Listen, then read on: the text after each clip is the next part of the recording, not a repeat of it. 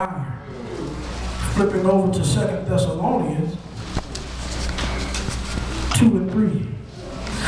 Let no man deceive you by any means, for that day shall not come, except there come a falling away first, and that man of sin be revealed, the son of perdition.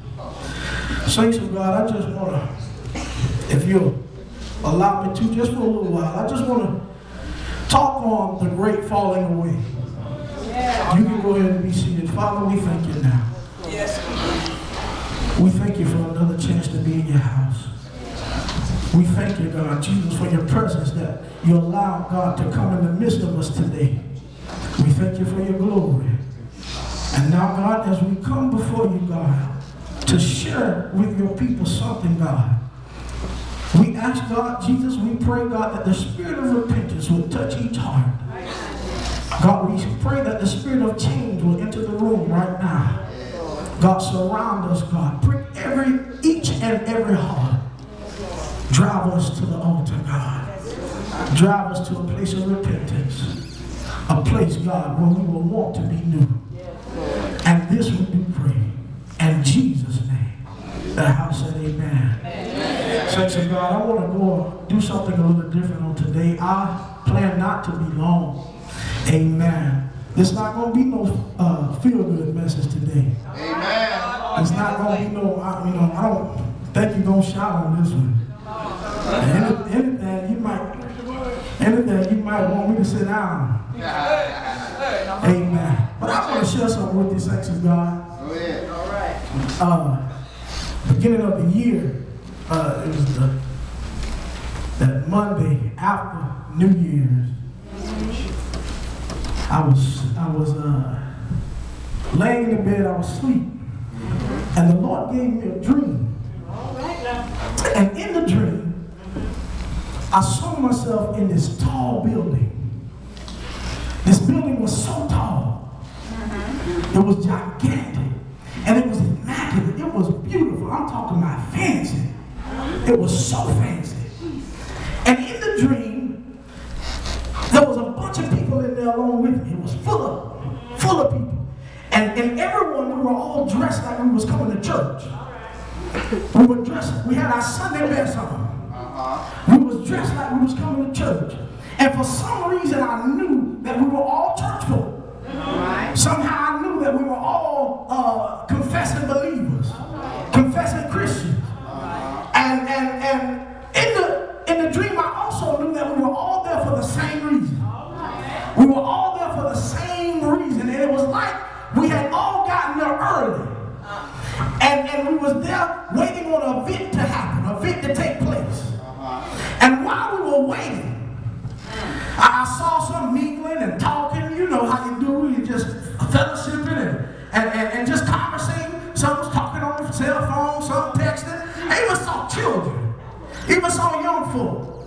We were all there just walking around, just waiting on the event to take place.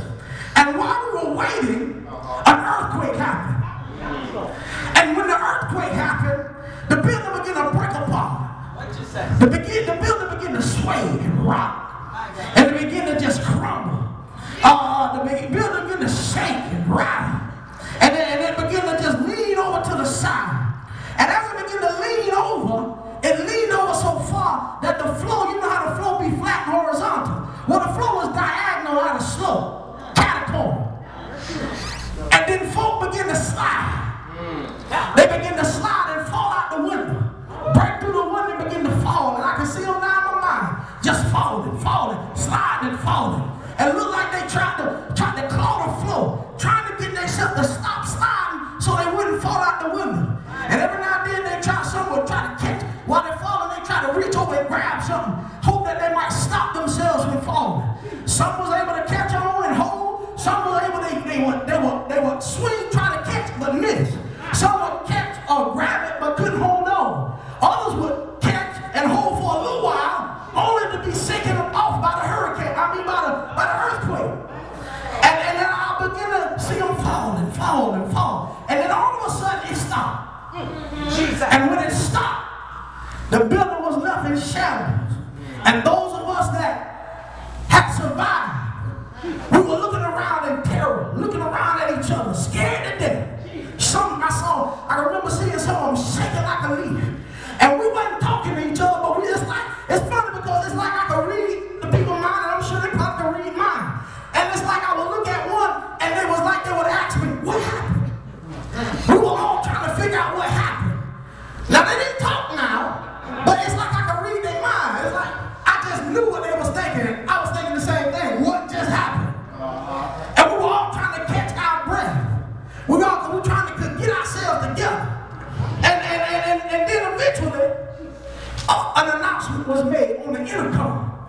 Now, this building was so in shambles, it's amazing that the intercom still worked. And an announcement was made on the intercom. And it said, it came with a powerful voice. And it said, and there should be a great falling away.